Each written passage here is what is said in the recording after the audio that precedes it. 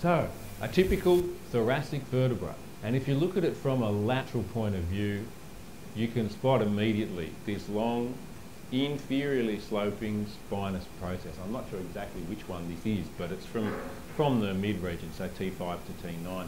So we've got a body. Oh, and if we turn it up this way, look at that. How's that for a perfect heart-shaped body? Well, nearly. So that's pretty good. Heart-shaped body, round vertebral foramen, classic thoracic vertebra there. Here we've got, from a lateral point of view, we've got a demi-facet here on the body, and then another one here. So two demi-facets there on the body for articulation with the heads of the ribs. Now, just trying to get a better angle if we can see them, just with the light. Oh, well, it's not that great, but here's a demi-facet, and then here is another one. Just have to take my word for it. Oh, they might be a bit visible there. There you go. There's one demi-facet just there. So, but the one that is really amazingly clear on this one, look at that. That's the facet on the transverse process, and of course that's going to articulate with the tubercle, the articular facet on the tubercle of the rib. So, on typical thoracic vertebrae, you'll have those. So two demi-facets on the body, one on the transverse process. So again, we've got a superior articular facet here on the superior articular process, which is the whole thing. An inferior articular facet in here on the inferior articular process. Pedicle here. Oh, I think I forgot to mention the pedicle last time too. I'm sorry. So pedicle here, first part of the arch, and then the lamina, this flat bit here at the back, spinous process there. So that's typical thoracic vertebra. Let's have a look at a couple of atypical ones too. So here we've got, just leave the typical one there. Here we've got T1. Now T1 doesn't quite have the classic heart-shaped body, nearly, but not quite. It also has a spinous process that looks pretty similar, if I just move it over, to C7. So it can be difficult to tell apart from C7. Now hopefully though, you'll have spotted the transverse foramen, and that makes it pretty easy. But they look pretty similar apart from that. And then given the fact that sometimes C7 doesn't have a transverse foramen, that can make it tricky. But the way you can tell, if you turn to have a look at a lateral point of view, we've got a tubercle here, a facet here for the tubercle of the rib. And I think that one's pretty clearly visible there, which is nice.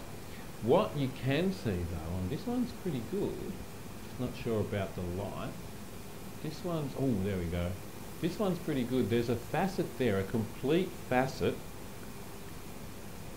There's a complete facet there for the head of the first rib. Now that's kind of a complete circle, and then there's a demi-facet just here.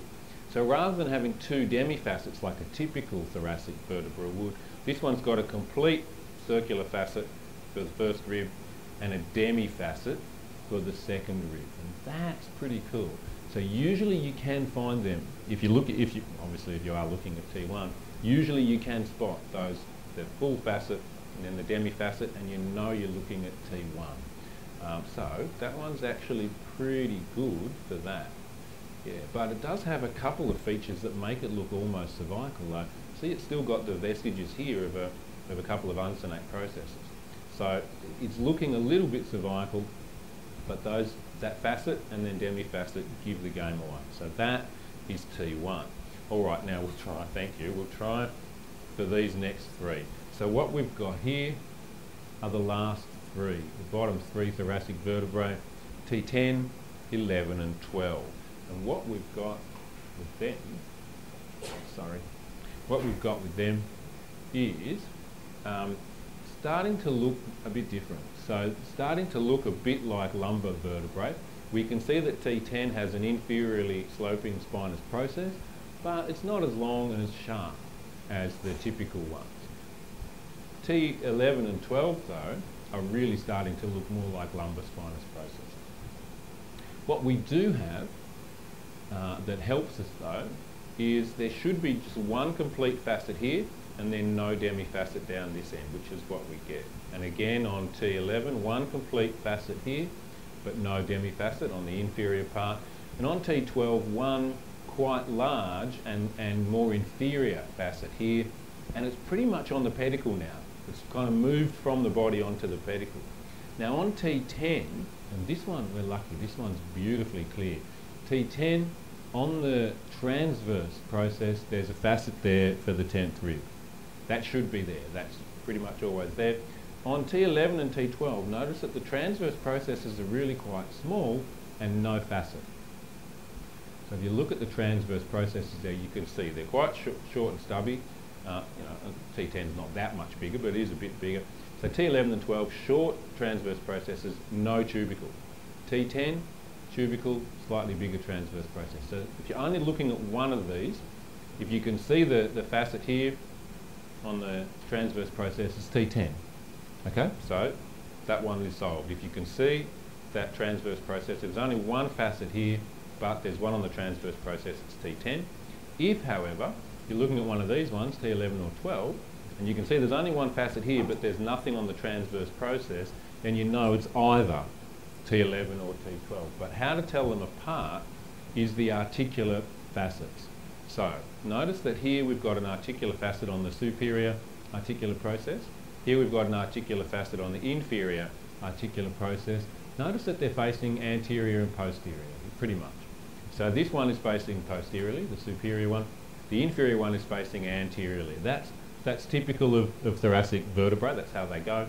So that one has to be T11. T12 has a posterior facing superior articular facet, but if you look at the inferior one, we can actually see it here from a lateral point of view.